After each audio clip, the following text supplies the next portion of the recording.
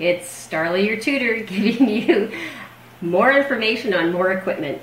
Today I'm going to talk about two pieces of equipment, the dichroscope and the spectroscope, and we use them in a similar method, so I thought it would be useful to put them on one little video here. The first one we're going to talk about is the dichroscope. There are two popular types of dichroscopes. The London dichroscope that we use has a Polaroid plate in it, and if you recall, Polaroid film results in plain polarized light vibrating only in one direction. When you look at your filter here, you can see a line across the middle. The Polaroid plate on this side has the planes lined up in this direction. The Polaroid plate on the lower half has the lines vibrating in this direction. What we're going to try to do is, in a doubly refractive stone, we're going to try and catch the two different rays that are exiting the gemstone, and we're going to figure out what color they are, and you can also figure out the optic axes in the gemstone, the direction of single refraction. So the dichroscope is really simple. You take your flex lamp, turn it on. I place my stone right on top of it, holding it with my fingers. Again, in colored stones, a lot of times we don't use our tweezers. This is such a simple piece of equipment. I place it over the stone, and I turn it in a circle with the halfway zone of the dichroscope halfway across the stone. And I turn it in a circle and try and catch the rays coming out of the gemstone. Now, we know that every stone has at least one direction of single refraction. So you could be looking down the direction of single refraction. So it's really important to look at the stone in three different directions. So here it is, table down, and I'm going to look through it this way. Then I'm going to flip it up on its side, and I'm going to use the dichroscope all the way around it. And then I'm going to turn it in this direction, flipping it up, and looking through it in that direction. So I look through it in three different directions. And the reason is that some stones are trichroic, tri meaning three, chroic colors.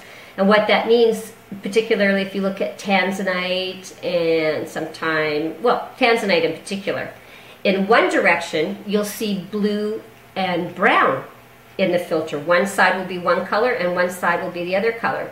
And then when I look through this other direction, I'll see one of those two colors and purple.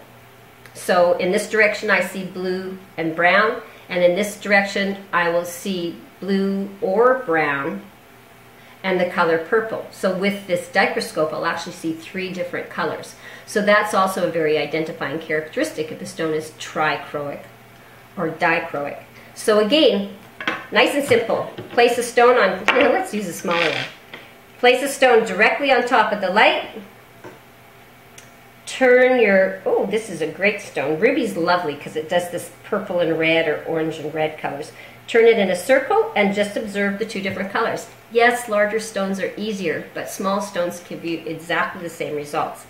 You can also get a dichroscope that looks like this, that can have the Polaroid plates on the end of it, or in this case, the stone has a piece of calcite in it, which is strongly double refractive, and it separates the rays into two different lights. And I touch it right to the stone, and I turn it in a circle and try and see the two different colors. And again, I would look in all three directions, turning it in a circle to see if the stone is dichroic or trichroic. Obviously, singly refractive stones are not going to give you a result because they keep light in one wavelength. And if you're looking down the optic axes, you will not get a result. And if the stone is colorless, you're not going to get a result. So that's simply the dichroscope. The next piece of equipment is the spectroscope.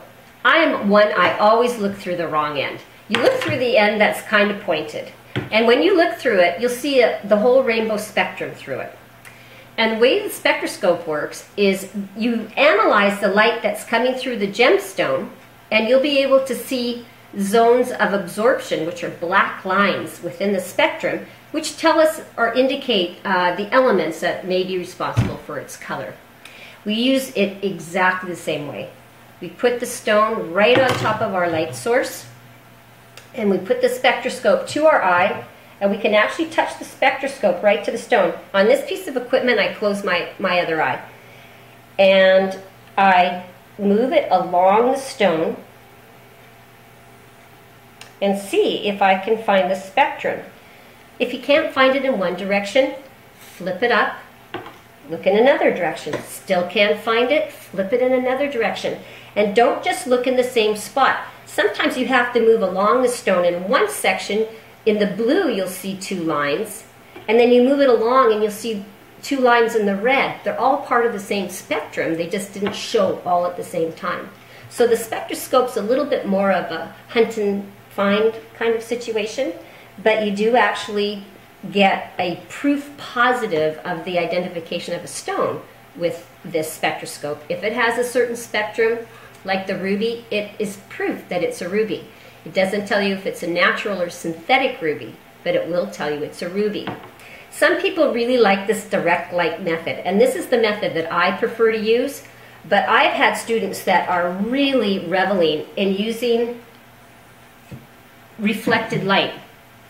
The reflected light method, you have to remember that the light, the angle of the incident light will be equal to the angle of reflected light. So it's important that you line up your spectroscope on the same angle that the light is coming through the stone. I shine the light on the stone and I bring my spectroscope right up to the stone and I'll turn it and move it along and I'll analyze this bright reflected light and try and get it that way. So some people just love this method, the reflected light method. So I tend to use a larger mag light for this. It's just a flashlight, and I hold my finger like this across the top and I put the stone against it.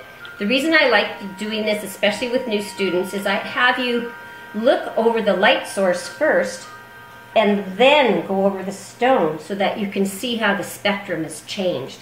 And that is sometimes an easier way of doing it because you see the full spectrum, especially if you're using an incandescent light source. Obviously a fluorescent light source has absorption lines in it.